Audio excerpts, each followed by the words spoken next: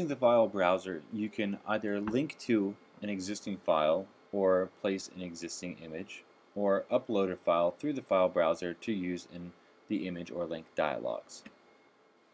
How we do that is whenever you're prompted with the file browse icon, this is what happens when you click on it. This file browser comes up and you can see that there's a list of files that are already in existence on the server. If I click on the files, if they're images, I'll have a preview. And if I want to upload a new image, I simply choose Upload, click File to choose a file,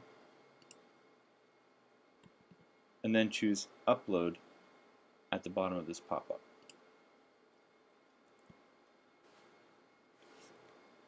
When the file is uploaded, it will say that it's successful, or if it failed, it will give a red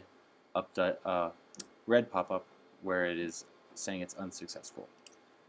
It'll automatically highlight the image entry in the file list and show a small preview here in the preview window.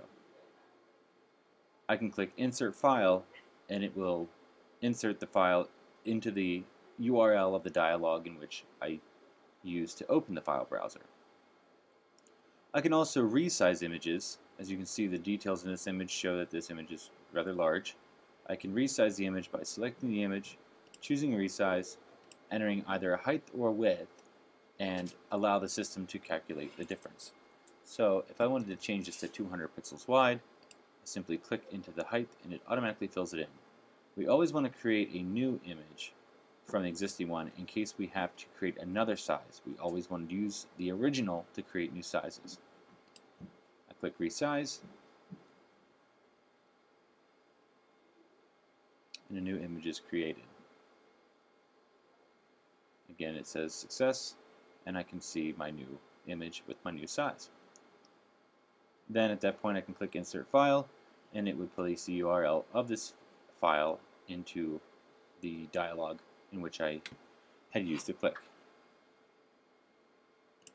I can also delete images by selecting the image and choosing Delete. At this point in time, it'll say, do I want to delete this? And click OK or Cancel.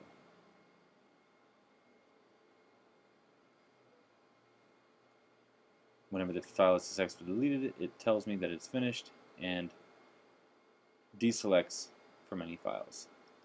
There's also different folders in which you can use to place your images in or select images from.